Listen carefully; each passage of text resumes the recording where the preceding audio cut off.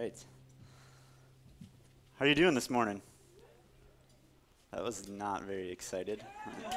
Okay. Good. Good. Packers already won. Badgers already won. If you care, the Cubs are going to the World Series. So we have no sports anxiety this morning. That's good. Everybody has already won. We don't need to be worrying today. If you're like me, I always have that in the back of my head. I like the Packers. Good. So, again, maybe not everybody knows me. My name's Andy. I'm just a member of Community Church, and every once in a great while, Pastor Chris and the elders let me stand up here and speak. So thank you for the opportunity again. So if you hate what you hear this morning, come back next week because Pastor Chris will be preaching next week. And last week, just if you can remember back with me to last week, we had Missions Sunday, which was awesome. Was it not? I loved it. Absolutely loved it. I think Community Church, one of the reasons that I started attending Community Church 10 years ago was because we were a church that cared about missions, and even more than that, a church full of missionaries. Not just vocational missionaries, but missionaries who go to work Monday through Friday at the paper mill. They go to work building houses, and they live their lives at their jobs proclaiming Christ. You are all missionaries, and Community Church cares about that part of your life. I love that. So last week, Pastor Chris mentioned to us again that we are all tied to missions, and we can't help it. Because each one of us, if we are in Christ, is a product of missions, because a missionary was sent to us, and we are missionaries. God calls us all to be on mission with him. Nobody gets out of that. Everybody has a role to play. So we're all tied to missions. So last week, I mentioned that because we took a little bit of a break from the book of John. We've been plodding through the gospel account of John for, how long has it been now? 3 years. I want to say maybe 9 months or something. It seems to me like it's gone really fast because I've been having fun, but for some of you maybe it feels like 3 years. So we're going to get back to John this morning. So if you can remember with me back even further to 2 weeks ago, this is a long ways away, but 2 weeks ago, Michael Hughes stood up here and did an excellent job of showing us plainly out of the end of chapter 10 in John, Jesus' credentials. Jesus is proclaiming clearly who he is and why he came to earth at the end of chapter 10. He is the Messiah, and he is God. And again, we remember that this is one of the hallmarks of the Gospel of John. John comes out with guns blazing. He makes no equivocation about who Jesus is. He tells us very plainly over and over from the beginning that Jesus is the Messiah, Jesus is God. Every single story in the book of John points to that fact. And that's a little different than the other synoptic gospels, Matthew, Mark, and Luke. In those other gospels, we kind of have, as we read them, a revealing of who Jesus is as we go through the gospels, but not in John. In John, we get the whole picture right away, John chapter 1, and then we get the whole picture in every chapter of John thereafter. So, the point of the gospel account of John can be summed up by one statement that is repeated over and over again in the gospel. And the statement is, so that you will believe in Jesus. The whole point of the gospel of John is so that you will believe in Jesus. So that was what was happening at the end of chapter 10 2 weeks ago. And basically that's going to be what is going on at the beginning of chapter 11 as we dig into that today. So this morning, we're going to start in John 11, and I'm going to go through the first 16 verses of John 11. And it's a story of the death of Jesus' friend Lazarus. And this is likely a familiar story to many of us, but try, if you can, not to be thinking too far ahead in the story as we go through it today, because we're only going to get through about a third of it. And we're actually going to end up in kind of a depressing spot at 1/3 of the way through the story. So try, if you can, not to be thinking too far ahead as we go through it. So to help us feel some of the tension in this passage, I'm actually going to read another story in the Gospels first, and then we'll come back and read the beginning of John 11. You can turn with me if you want, or just listen along. I'm going to read out of the Gospel of Luke, chapter 7, the beginning of chapter 7, starting in verse 2. And I'm going to skip around a tiny bit. But this is a similar situation that Jesus is in to what we're going to be looking at today. But Jesus' response is very different. So I want to kind of set the stage with Luke 7, and then I'll go right into John 11. So Luke 7, starting in verse 2. Now a centurion had a servant who was sick and at the point of death, who was highly valued by him. When the centurion heard about Jesus, he sent to him elders of the Jews, asking him to come and heal his servant. And when they came to Jesus, they pleaded with him earnestly, saying, "He is worthy to have you do this for him, for he loves our nation, and he is the one who built us our synagogue." And Jesus went with them. And he was not far from the house, but the centurion sent friends, saying to him, "Lord, do not trouble yourself, for I am not worthy to have you come under my roof. Therefore I did not presume to come to you, but say the word, and let my servant be healed." And skip to verse 10. And when those who had been sent returned to the house, they found the servant well. All right, turn to John 11, the passage we're going to camp out on today, verses 1 through 16.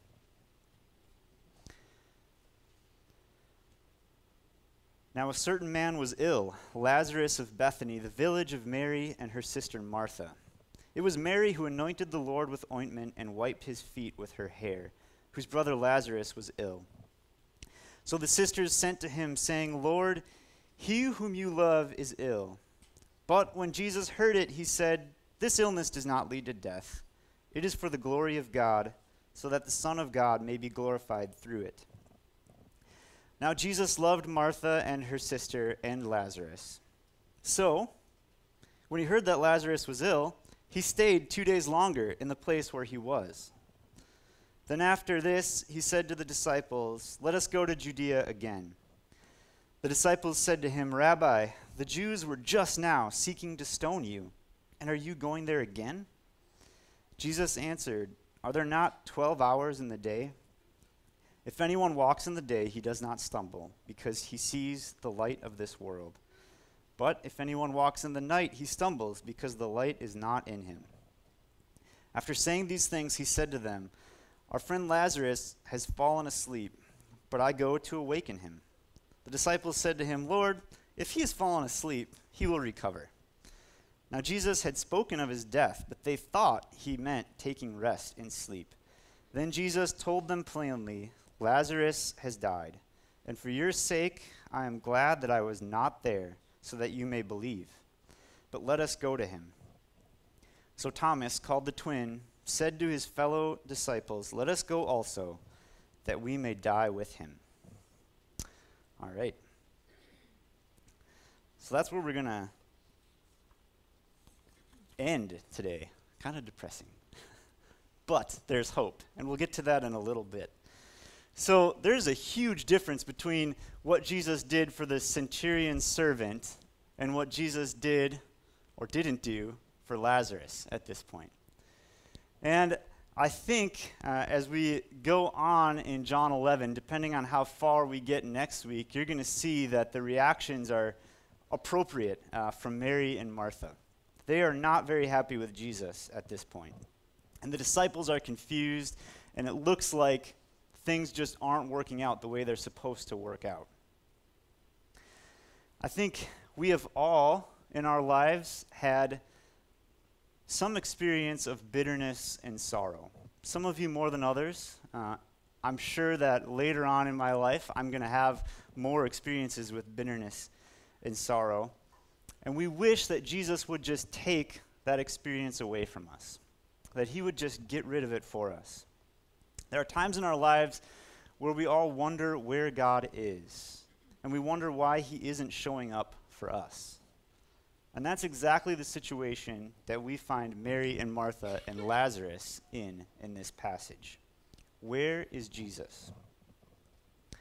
The two sisters, Mary and Martha, knew the power of Jesus to heal. So they send word to Jesus in verse 3. They just say, "Lord, he whom you love is ill." And I think it's interesting and telling that the sisters' statement to Jesus doesn't even contain a request for Jesus to come.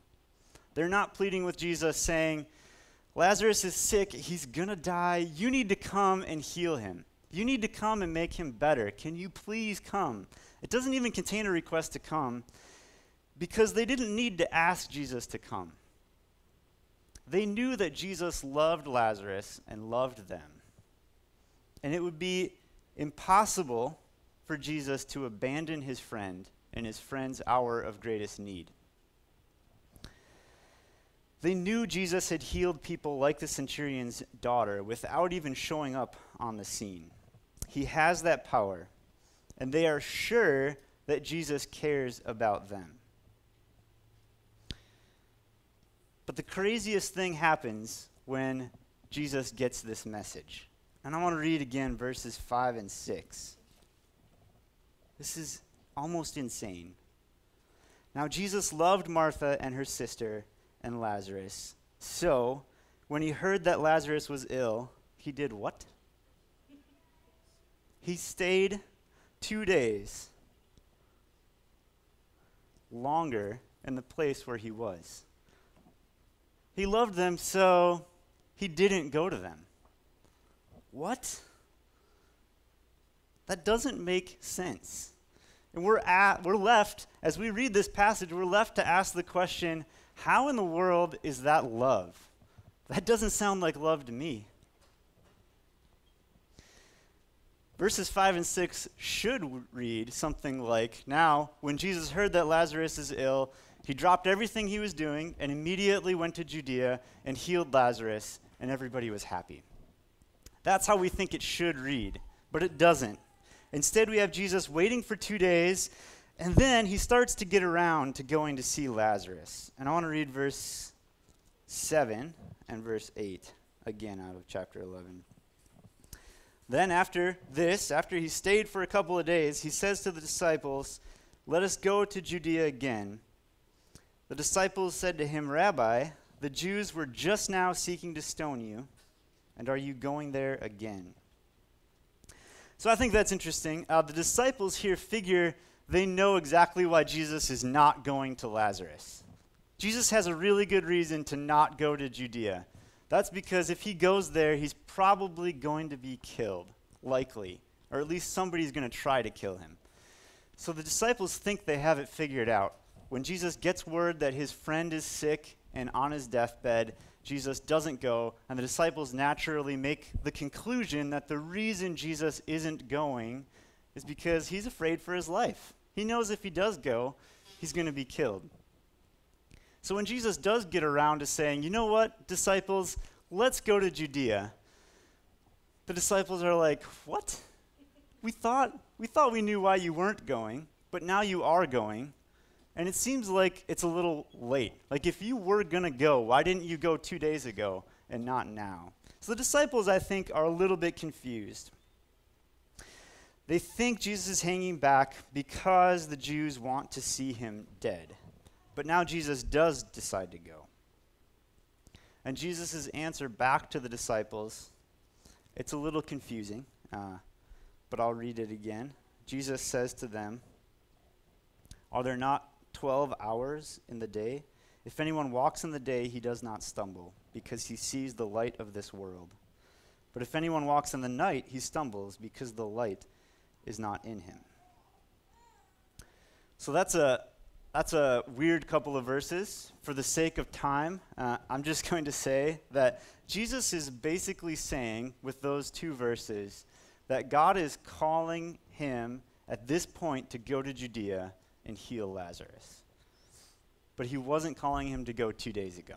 So Jesus is just saying, I have work to do, and God is telling me that right now is the time. The time wasn't 2 days ago, but it's now. That's what those mean.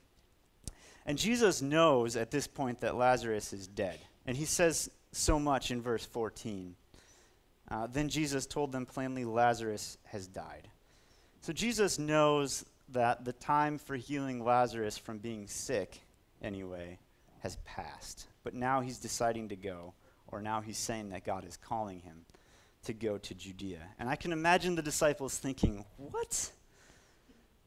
You could have healed him, Jesus. You could have 2 days ago, but you decided not to. And now that it's too late to heal him, you're telling us that you're going to go walk right into a situation that could likely end up with you being dead. This doesn't make any sense. What are you thinking, Jesus? That's my conclusion when I first skimmed this. What are you thinking, Jesus? And just a side note, if you think it's inappropriate to question Jesus' actions as you read scripture like that, I understand. But I want to encourage you because particularly in the book of John, it's when we ask those kinds of questions about Jesus' actions, like, what were you thinking?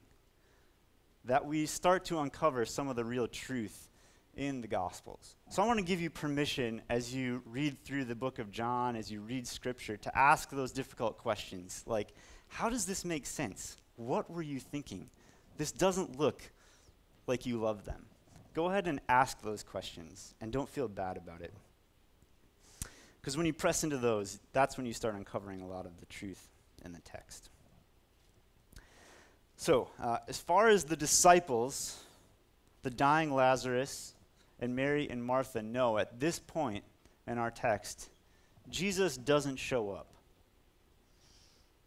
Everything looks like defeat.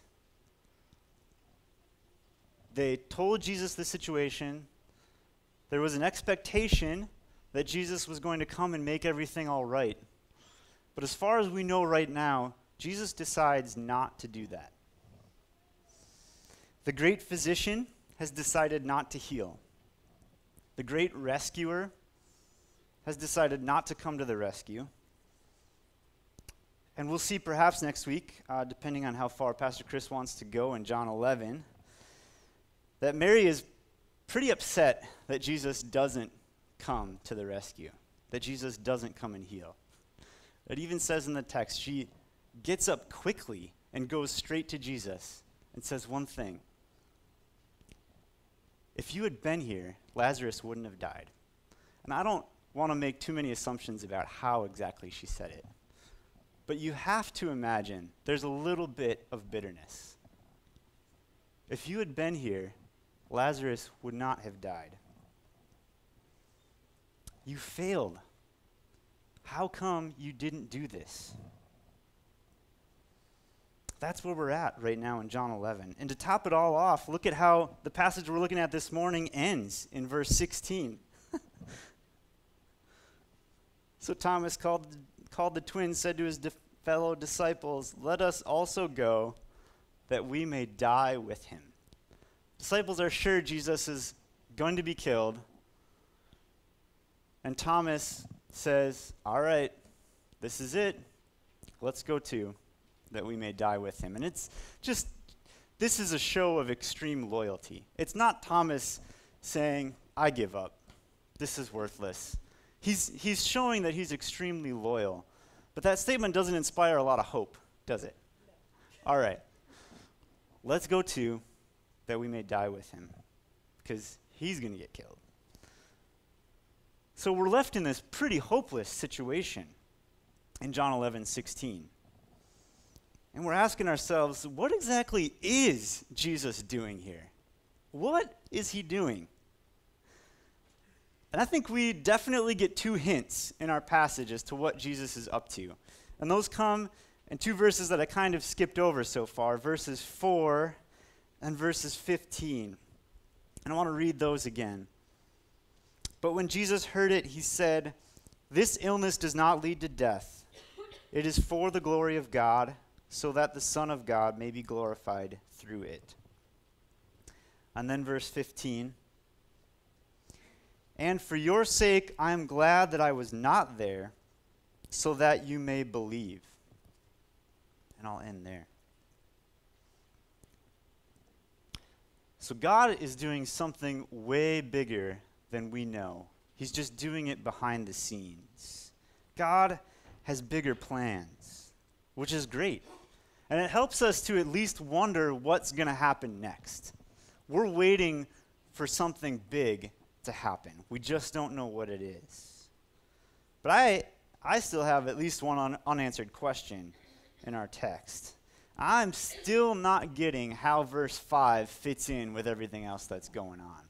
Verse 5, again, now Jesus loved Martha and her sister and Lazarus. And verse 6, so when he heard this, he stayed 2 days longer. I still don't understand verse 5. He loved Martha and Mary and Lazarus. But it doesn't look like love. How is that love? And as I studied this passage and thought about it and prayed about it, I'm just going to offer to you the only thing that I could come up with for how this could be love. And I think it helps tie some stuff together.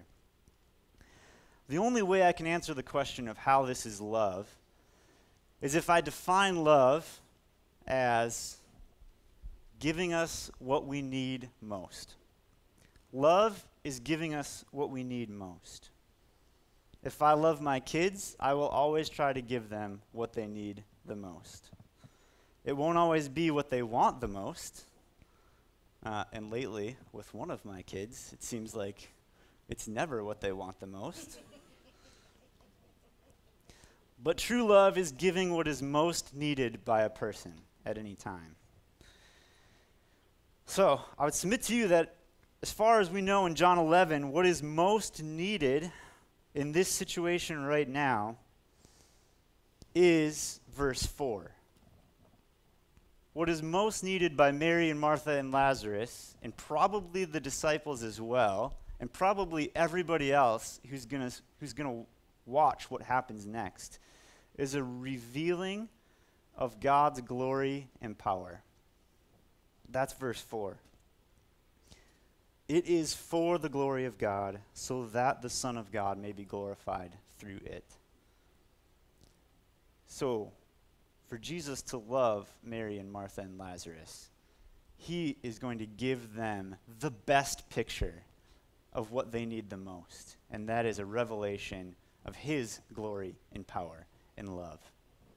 And that's coming next week. Verses 14 and 15,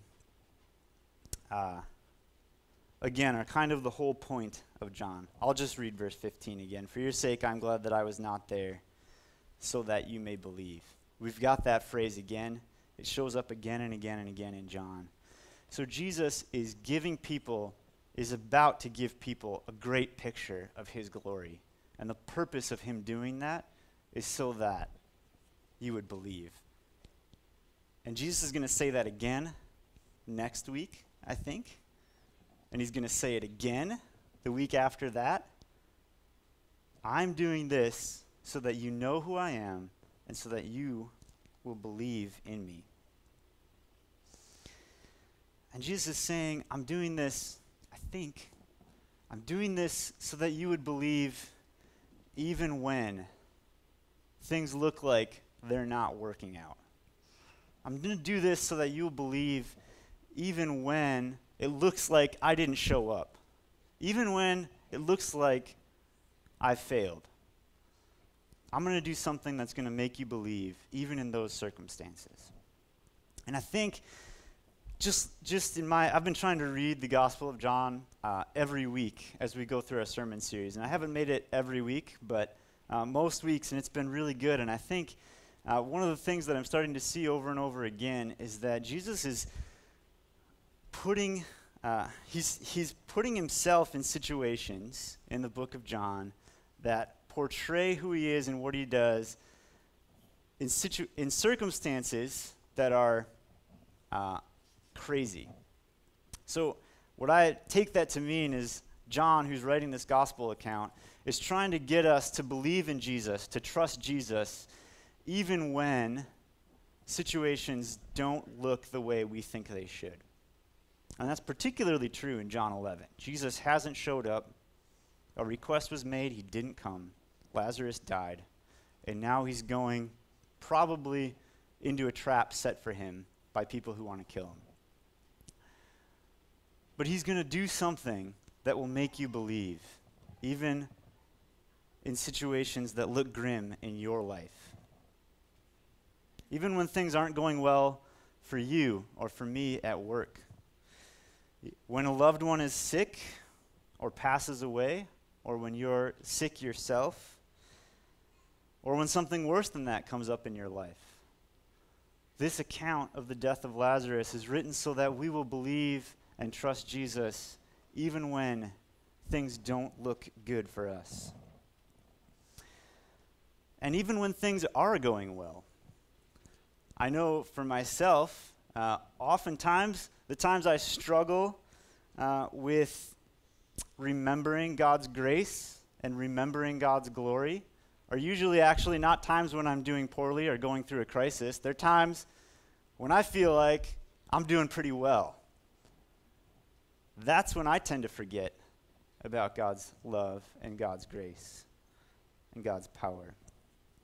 Maybe I think that I can get on without the Lord when I'm doing fine on my own, or I just simply forget how desperately I need the grace of Jesus every day in my life. What I need most when I'm in those situations is the same thing that I need when I'm in situations when I'm just overcome with sorrow or pain. It's a revelation of the glory and power of God.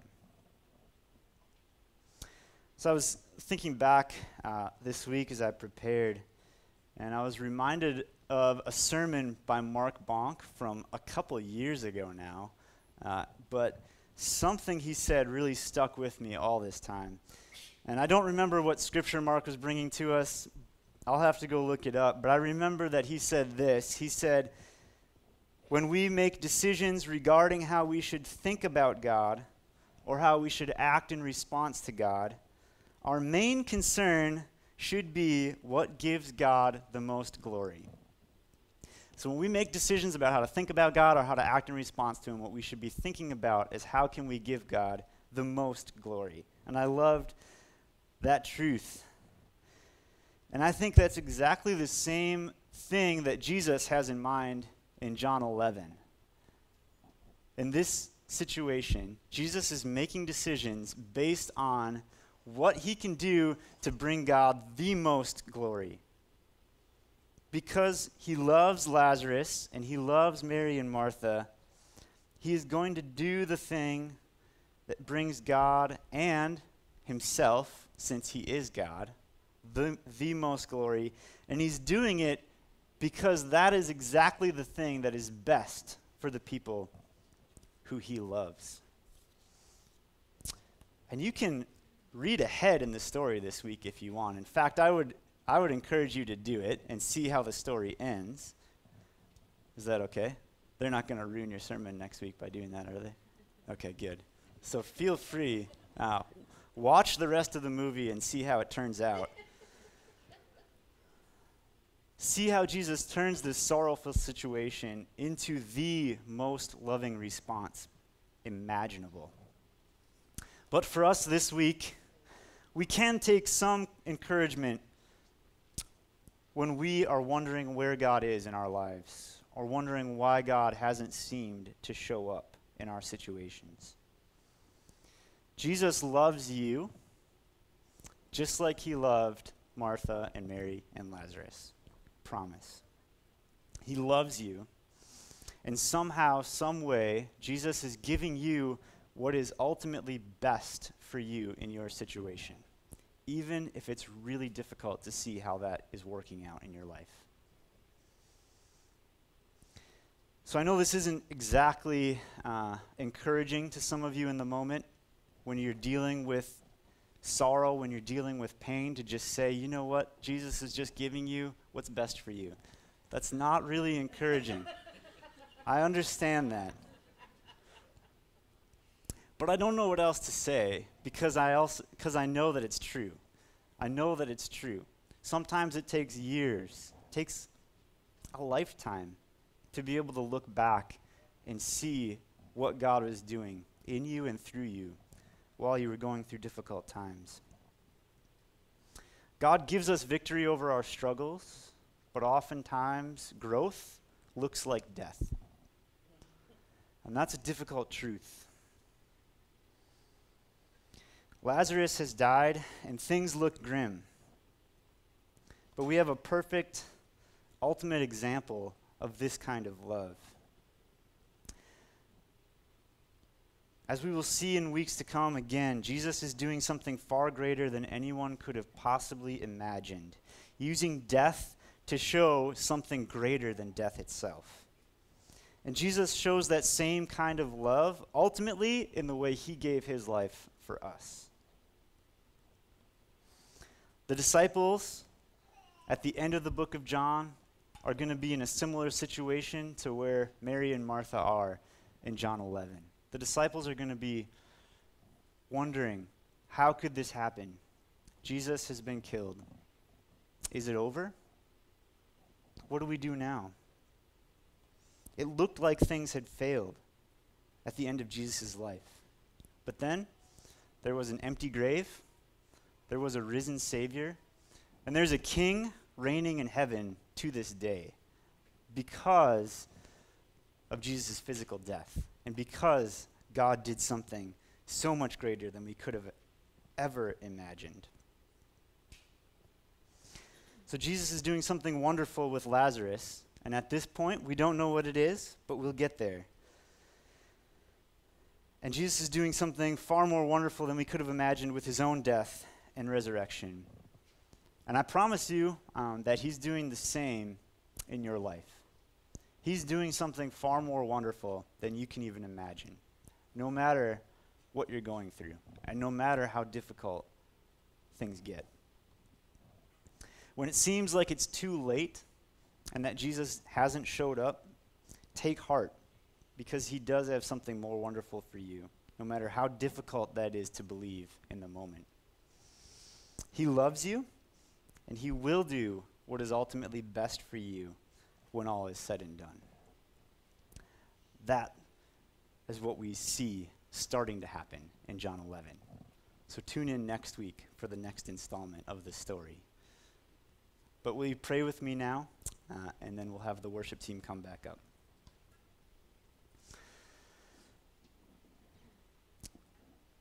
Father, we thank you for your word. We thank you for the truths in it. And God, I thank you. As hard as it is to thank you for these times, I thank you for the times when we are drowning in sorrow. I thank you for the times when things aren't going the way we expected them to go, because those are the times when you show yourself to be more powerful than we could have ever asked or imagined.